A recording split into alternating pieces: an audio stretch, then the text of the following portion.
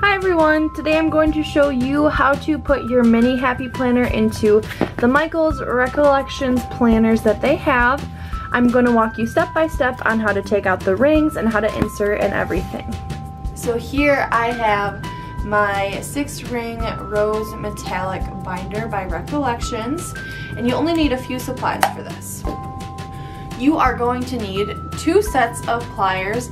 It is suggested that you have 2 different kinds of needle nose pliers, but I don't have that, so I'm just going to make do with what I have here, and I have these needle nose ones, and then I'm not really sure exactly what kind of pliers those are, but they get the job done. You will also need an X-Acto knife and your planner.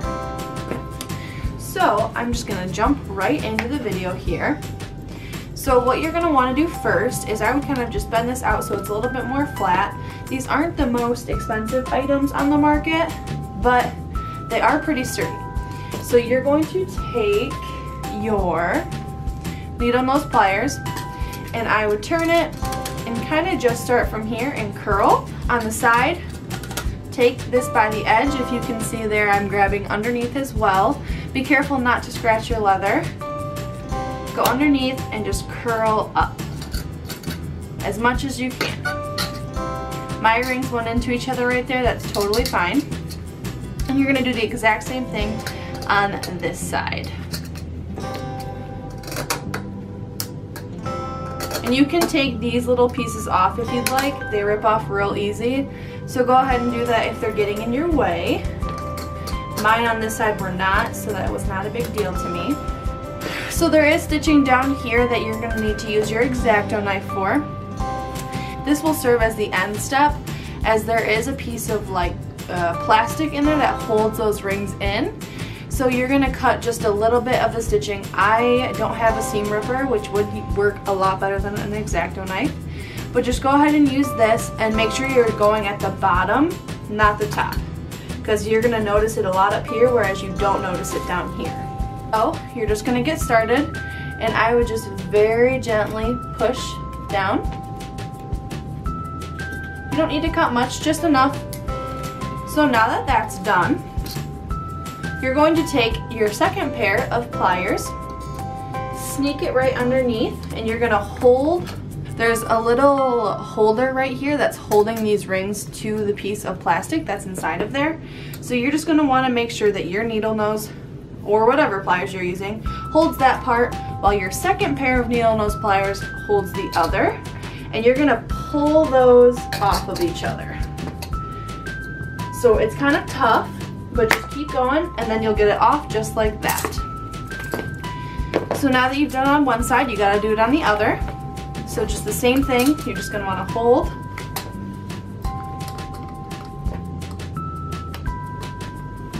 hold there, pull here, keep pulling up until you get it off. Sometimes the second one is a little bit trickier because you have a little more tension on there. So then there's that. So these you can just throw away, they're cheap anyway, you don't need them.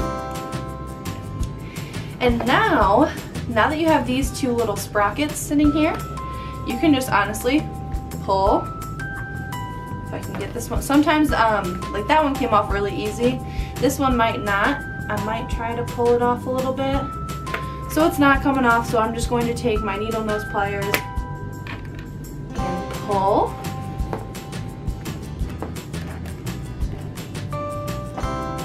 And there you have it.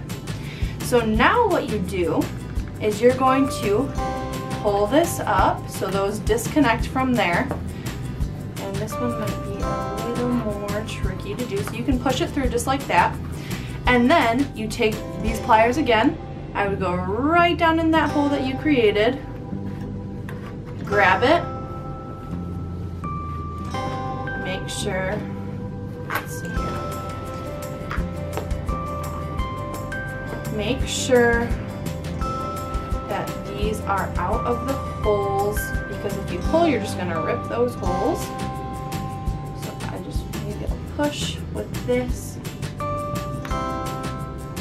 down in there.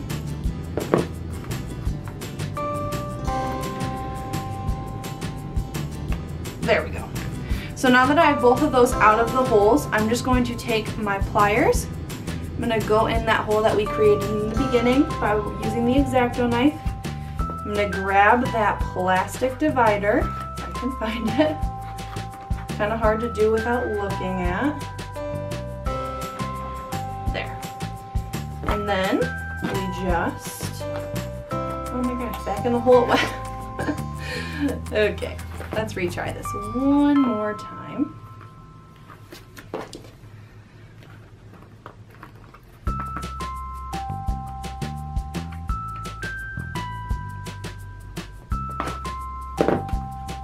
So yeah, be careful that you're not scratching your leather, because that does look not the prettiest, but just be gentle with your pliers and make sure you're not really scratching. So now that I have that out of the hole, I actually have it in my hand. So I'm just going to pull, of course the second I say that it doesn't come out. I'm just going to pull that out of that binding, and there you have it. So now that I've taken this out, I have these two gaping holes here, and I don't like the way those look. That's just me. If you don't mind them, you can leave them. But what I did with my blue Recollections is I just took a piece of washi tape. As you can see, it doesn't stick very well, but it does the job so that when your Happy Planner is in there, that is covered and it doesn't look super ugly. So I'm going to grab some tape that'll match this and I'll tape it up. So this is washi tape I got from Michael's. I think it's super cute. It's thick enough that it's going to cover both of those holes. So then I would just start at the top, stick it, pull down, go over that second one. I'm going to take my scissors, cut,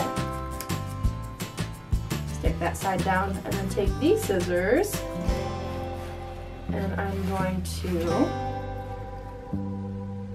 cut up top. So here you have the cheaper version of Me and My Big Ideas deluxe cover. I bought a ton of these when they first came out at Michael's, so I have a ton just laying around, and I actually love mini planners more than my classic, so I've been using them a lot. So I'm going to put my Happy Planner in there and I will show you what it looks like. Here I have my mini planner. It is my budget and health planner, and I have just an insert from my undated mini that I just stole out of there and put it in here so I could start using it right away. And it's just really cute, it's adorable. I highly recommend minis. But the way that you insert these into the Recollections Planner is this back cover actually just slides right in. It's kind of tough because it's an like almost exact fit. So just be gentle and really just push it in there.